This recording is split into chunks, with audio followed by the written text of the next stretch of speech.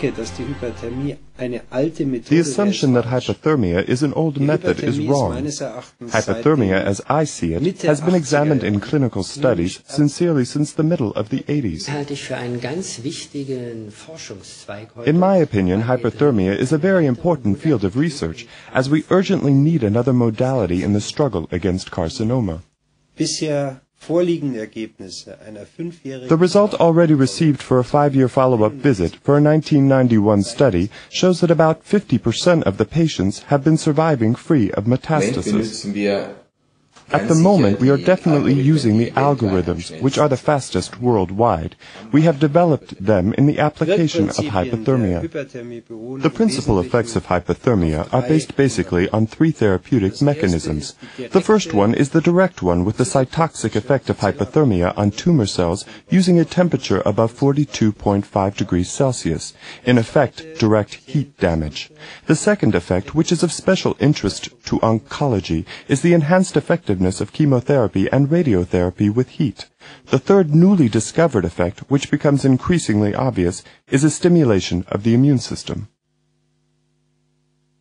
Vor der eigentlichen Durchführung der regionalen Tiefenhyperthermie in Kombination mit Chemotherapie. Prior to an actual treatment of the regional deep hypothermia in combination with chemotherapy, as we perform the treatment in Grosshavn, all actual clinical findings and examination results have to be received. This provides us the assurance that all critical organs such as liver, kidneys, and the heart are protected from neurological disturbances before we start with the actual planning of hypothermia. At first, we need information on the anatomy of the patient, and we obtain it in the form of a 3-dimensional image file, which we generate by computer tomography or magnet resonance tomography. This data is put together in a 50-slice stacked setup form from the CT, which is transferred to our computer platform Silicon Graphics via our own network.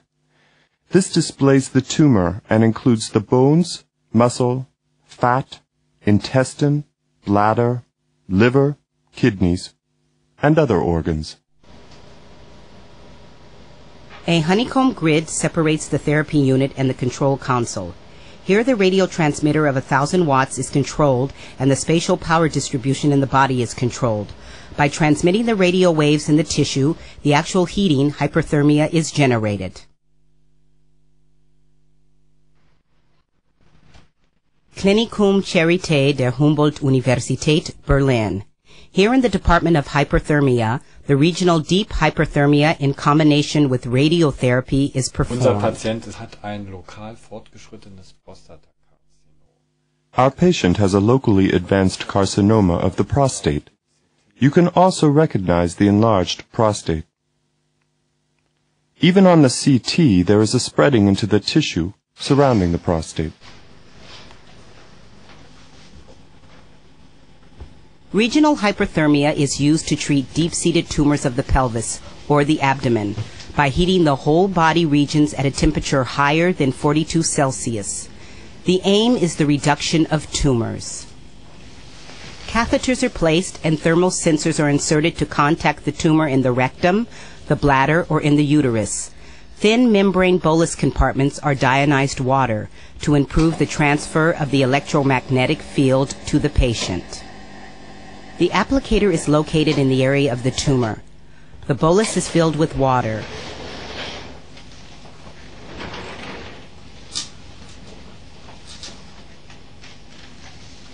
The newly developed BSD 2000 3D hypothermia system with the integrated planning system HyperPlan first enables the oncologist and radiotherapist to obtain an optimized access to many tumor positions.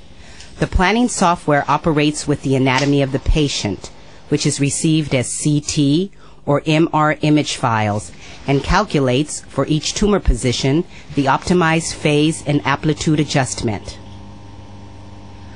The Sigma Eye applicator guarantees a 3-dimensional power focus on the tumor area and, as a result, an optimal treatment. A network of temperature probes and electrical field sensors ensures the quality standard, according to the guidelines of the European Society for Hyperthermia. The first systems of this new generation are already in operation at the university clinics of Rotterdam, Berlin, and Munich.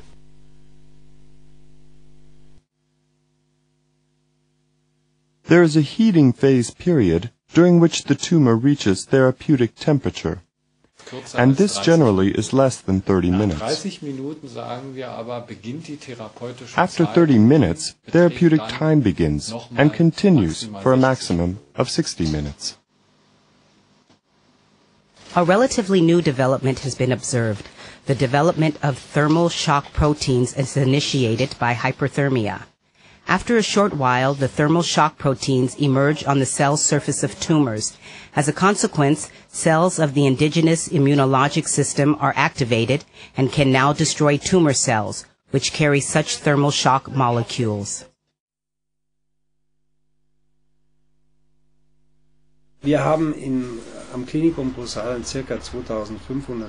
performed about 2,500 treatments at the Klinikum Großhadern, and can naturally look back on a learning phase during the 80s. Today we can conclude that deep hypothermia is a method with very few side effects. We have less than 5% serious side effects, such as bleedings, burns, and changes in the renal and hepatic function. We point out to our patients during consultation before treatment the fact that the percentage is lower than 5%, and we have observed that the side effects are also lower than 2% during the last 200 to 300 treatments. The patient is also informed that the side effects of chemotherapy are not increased by heating. Intensive power localization of the energy field, or hotspots, can be generated at the tissue interface. In order to avoid such hot areas, an adaptive simulation procedure is utilized. The second step is to calculate the temperature distribution. At this point, the effect of heat transport through the blood is included, and optimal antenna energy parameters are calculated, which minimizes the heating of the tumor and minimizes the hotspots in the healthy tissue. An optimal planning with better ability to control the radiating power will certainly lead to a condition where we are delivering hardly any hotspots and thus reducing the already low side effects to zero.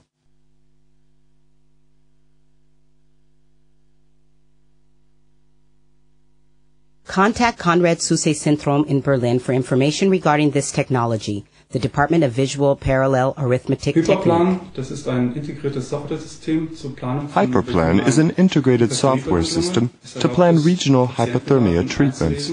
It allows us to read patient data and perform segmenting, in effect to separate and identify the muscle tissue, fat, and bone, and locate the tumor volume. Then a tetrahedron grid is drawn up, and electromagnetic fields are calculated by use of improved finite element methods. Finally, an optimization is performed to allow the physician to operate and direct the hypothermia equipment to treat optimally.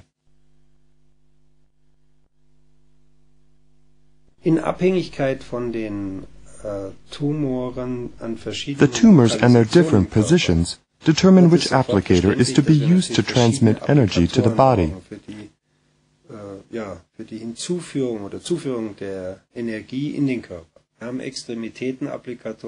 The Sigma 30 is used to treat the extremities.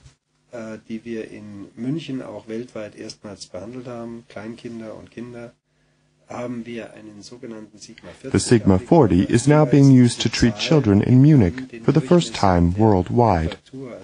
The number on Sigma 30 and Sigma 40 indicates the diameter of the equipment and the opening of the applicator. For adults, we have used the larger Sigma 60 for deep-seated tumors in the pelvis and abdomen. A new development of BSD is the Sigma I applicator. This is a kind of eye-shaped applicator which has already been used for clinical treatments. It is a very innovative development which also allows a very different field distribution. It is an improvement which allows the physician to treat abdominal tumors and also those in the pelvic region.